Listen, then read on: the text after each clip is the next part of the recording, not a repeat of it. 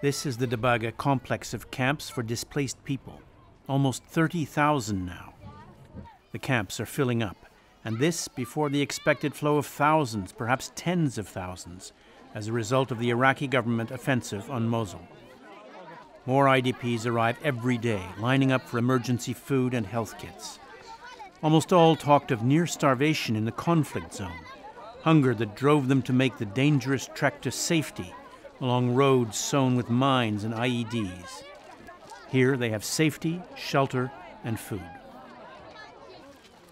UN High Commissioner for Refugees Filippo Grandi came to Debaga today. He heard one family's story of suffering. هذا كان له 4 أيام. حتى هدوم ما شلنا له ملابس، حتى مهاد ما شلنا له. شلناه وطلع له بالليل. Tell them that I'm very happy that they are in a safe place with some assistance. Grandi stressed that as the government offensive to retake Mosul begins, special attention must be paid to protecting civilians. The more civilians will feel protected inside Mosul, and the less they will be displaced.